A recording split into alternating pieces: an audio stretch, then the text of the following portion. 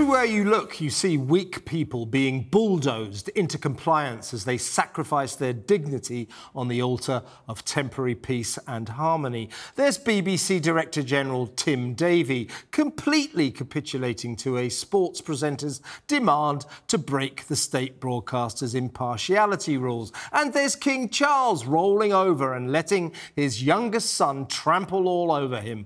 Since they theatrically stomped out of Britain for a staggeringly lucrative new life monetising their royal status in America, Prince Harry and his wife Meghan's behaviour has been quite simply unconscionable. A textbook lesson in ungracious disloyalty. Day after disgraceful day, the gruesome twosome cash in, lobbing harmful grenades from their $34 million California mansion. 3 incendiary years of all-out attacks, branding the royal family racist, accusing Prince William of ruthlessly spinning against them, calling Camilla the villain, dismissing Charles as a distant, uncaring father, mean with his money.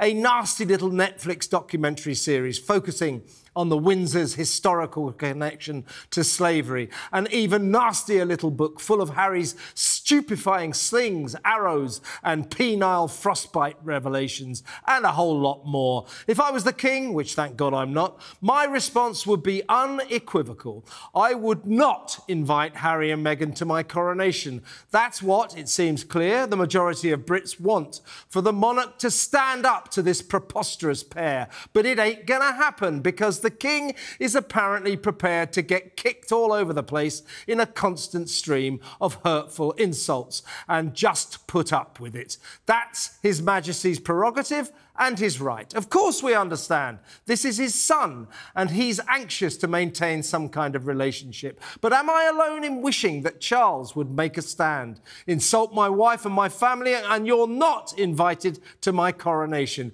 but invited they will be. And make no mistake, they'll be there like a shot, the attention-seeking duo's presence potentially overshadowing the main event and turning the sacred ceremony into a circus. Then stand by for more excruciatingly unpleasant, bad-mannered interviews from illegal drug fan Harry and self-styled saviour of the world Meghan.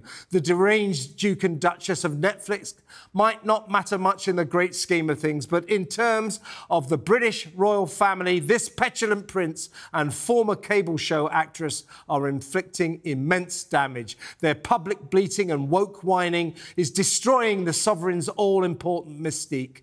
Harry and Meghan have turned the once majestic Buckingham Palace show into a tawdry soap opera. Not so much Coronation, more like Coronation Street.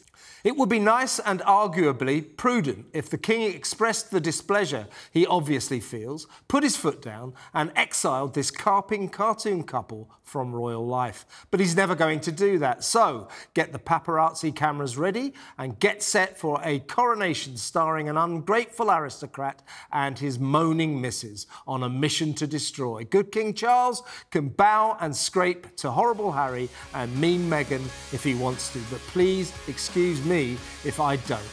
Thank you and good night.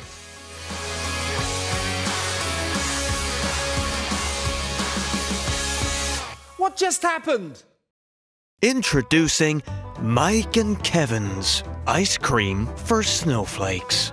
Indulge in our deliciously sanctimonious flavors, such as Extinction Raspberryan, Cancel Culture and Cream, Cookie Double Warming, Non-Binary, Woca-Cola, Ginger Nut, and Vanilla.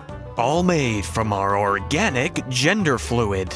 Mike and Kevin's ice cream for snowflakes.